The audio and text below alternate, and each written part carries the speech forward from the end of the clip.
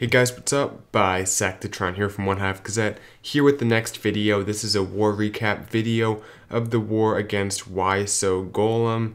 Funny name there, but was a good war, an arranged war, a friendly war, and you can see the results here. Got the victory by a 1-star margin, so came down to it. They actually got higher percentage, it just worked out that way, but the stars are what mattered for this one, and at that we had 110 to their 109. If you look through the war map here, you can see we have they got a lot of our 10s taken care of, but not quite as many as we did. They got the 4 11s 2-star. The difference was, even though we left this 111 1-starred, we had an additional 2 Town Hall 10 3-stars, I believe.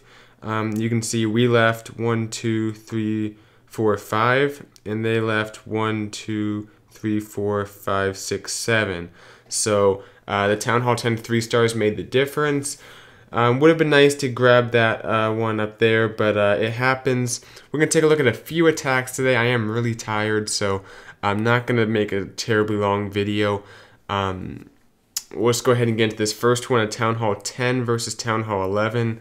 Yeah, it's really late here, guys, so I am pretty tired, but I'll do my best to go through this. Got 4 attacks for you guys, starting with a 10v11. I think this was the only successful 10v11, which is a testimony to their base builders, so good job there to them. I wasn't around for the war and the actual battle day, so I can't say exactly whether it was just kind of a lack of ARP, attacking, a lot of good base building on them, or a combination, but I'm sure both were at least, it must have been at least some combination, and I think their bases do look pretty solid from what as I was skimming through this war. You can see right here, JC coming in, has to use some more wall breakers, but he brought a few extra, so that initial fail didn't really matter that much. The Rage goes down, has to use the ability as well, which is common at Town Hall 11, having used that ability, more than you would like to, because that max level 13 or whatever point defense is very brutal when you have all in the expos with the new level and everything. Level 4, it can make it tough. So the Queen goes down, which is a bit of a concern, but the boulders actually get a very lucky second bounce there. I think they were targeting a building and then later a skelly trap or whatever. So they just got a ton of second bounces on the Town Hall, which is good because the Valks don't look like they were going to take the jump towards the Town Hall. Now they might have had it still been up, but it looks like they got drawn off towards the bottom here, so it gets pretty lucky. In general, you want to protect your Queen by dropping down your Golem and your boulders sooner, because the Queen can be an important asset in taking out the Town Hall, so don't just use her for percentage. Use her to actually get in there, take out the Town Hall. She'll do a good job sitting back, especially if you can save her ability. If there's a Lava Hound in the CC, then just let her take more punishment and have her get her value at the beginning. But if there's no Lava Hound in the CC, sometimes it's better to make sure you invest a little more, get those Golems down sooner, even if it means more damage on them, and make sure your Queen is still up, joining your kill squad into the base, because oftentimes she will be the difference between the 55% 1-star and the 55% 2-star being the Town Hall going down. So moving on here, we got a Town Hall 10 triple. Again, one of the few, it was the Town Hall 11s that got the job done this war, I would say, and the Town Hall 9s as well. We had, looked like the 9s, no problems there, and the 11s not only getting multiple dip 3-stars, which is pretty common in these wars, but also going up and 2-starring the other Town Hall 11s as needed, with the exception of that one base that wasn't taken care of up top. So good stuff to our 11s this war. Right here you can see drops that Rage. This is Alesso, so kind of a unnecessary Rage, but I think you get some benefit from it right here because he would have needed it anyway. Possibly not. I think he might have, because there was still the cannon and the Queen to deal with, even, about 5-6 seconds after the ability had ended. Looks like he's going to meet up with his kill squad at the bottom here, dropping in the Wizard, the Golems, the tank, of course. A lot of point damage on that one Golem, so it does pop, or bust, I guess, whatever, pretty quickly. But by that time, everything's moving into the base. The King's tanking, the healers are still on the Queen. I think they will step up eventually and start to heal some of those other troops and get the benefit of that Rage. Those are the healers don't go down as seeking air mines or air defenses, of course. CC troops come out, dragon, balloon. We're seeing that a little bit more lately. Level 6 dragon's pretty solid, but nothing the queen can't deal with. So it comes in here. This guy was nice enough to put some of his air defenses not only in central locations, but in places with great value for freezes. Alesso misses that freeze. That Inferno and that air defense could have both been frozen. So that's an important point. If you see that the air defense right there is close enough to the Inferno right there, with that kind of, even if it's staggered, if there's the Inferno compartment with the 2-tile buffer around it, and the air defense right on the edge, even if it's a little bit offset, you can typically still get it. If you're wondering, you can always try a friendly challenge if someone has a base that looks like that. You can try to friendly challenge it. If you can't build the base, of course, because there's a 24-hour cooldown, but oftentimes you can get that freeze if you just take a little bit of a risk, but always err towards the side of the Inferno, because typically that's more important to freeze. So good stuff to Alesso, pretty simple once the Laloon came in terms of getting the 3-star from there with the air part of the attack. So let's move on to Jess. This attack had a few nice adjustments, I think. Just overall, some good considerations in this attack. Most likely a cleanup. I typically don't check if they're a cleanup or not, but this one most likely was a second attack or something like that.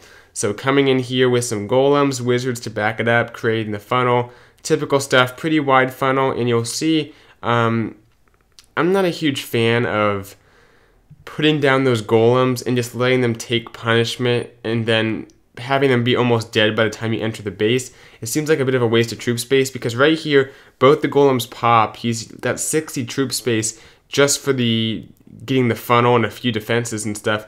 I feel like it has to be more of a rush if you're gonna, once all that stuff's locked on, you got to get moving and create the funnel some other way without using up all the golems' hit points. But the point is that jump was a good adjustment. I don't think he was planning on using it there. I think he wanted to use it deeper into the base. Now I can't be sure, but I think he was afraid his troops were going to walk towards the bottom. So that looks like it was a bit of an adjusted jump spell right there. You can see the heal towards the beginning here. And look at that, the Skelly Trap and to distract the Teslas and the Expo. Then the Hogs to come in. Just a nice combination there, Skelly Trap, Hogs. If there's a big Tesla farm area on the base like that, with those giant bombs and everything, the giant bombs don't matter as much, but if there's a lot of like that concentrated damage, the Skelly Trap can be pretty effective, because it'll take some of the damage off the Hogs, but at the same time, a few of those Skellies might get a few hits on the defenses while the Hogs are tanking, so it's just kind of a beneficial relationship. Nice little something to put down right before you send your Hogs in, but a pretty easy run through the space here. Just has that mortar left. His Hogs, or the Archer Tower as well, his Hogs will get picked off by the King a little bit here, but he still has plenty of troops left after. We'll fast forward to the end here. One more attack. I am really tired, but got one more for you guys. Number 27. Alright, that'll do it. Builder's Hut goes down. Okay, this was an air attack, I believe. Tornado Top Hat. Yeah, this was that. Well, it wasn't exactly that TDH or whatever you guys call it.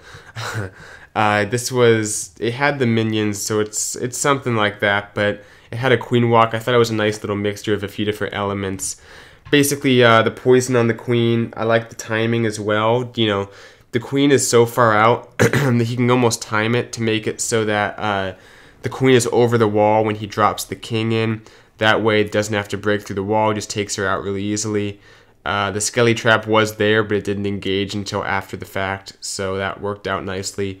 But there's the Queen Walk, Baby Dragon to create the funnel. Just going to send that Queen in to get the 2 air defenses. My one critique of this, and I see why he's waiting on the wall breakers a little bit, because there is that Archer Tower that still hasn't engaged, and he doesn't want to get picked off. So maybe I can see it a little bit more. Right here, I guess he figures he has to anyway. But you can see the Archer Tower can't quite one-shot the wall breakers, so get those wall breakers down sooner rather than later when a Queen is taking out compartments, because if all the buildings in one compartment go down, the wall breaker pathing can get weird and cause them to go into a weird spot, not opening up the right location of the base, so you got to be careful about that. But it worked out okay here for Tornado. You can see coming through here. Going to step up, get like a Tesla and a few other defenses as well. So some pretty good value there. As that rage runs out, he goes back down to like 1 point defense. Actually, and the Queen will take out that Expo easily as well. Comes in with the Lava Hounds, the Balloons, once again, just nice central locations. Especially, that was nice to put the Tesla farm right next to that air defense, so the Lava Hounds do all the tanking. Queen takes out that Expo, so she's going back to full health. There's all the minions. Minions should typically be right behind. If you're going to bring that many minions, it's more than just cleanup, so you want to get those down sooner so they can take out defenses as they move through if needed. So I'd recommend, it's hard when you're trying to scroll through the troops, get the haste and the heal and the balloons deployed. But if you can, try to just get a nice spread of minions, just a quick slide across the screen, and get those minions down right after the balloons go in. That'll tend to serve you better. So nice stuff to Tornado Top Hat, and that'll do it for this video. Like I said, not the longest one. I am super tired, but I wanted to get one war recap out for you guys because it's been a little while. I'm been a little bit busy. So I hope you guys are excited to get back into some videos for this weekend. And thanks for watching. I'll see you guys in the next one. Bisectatron out.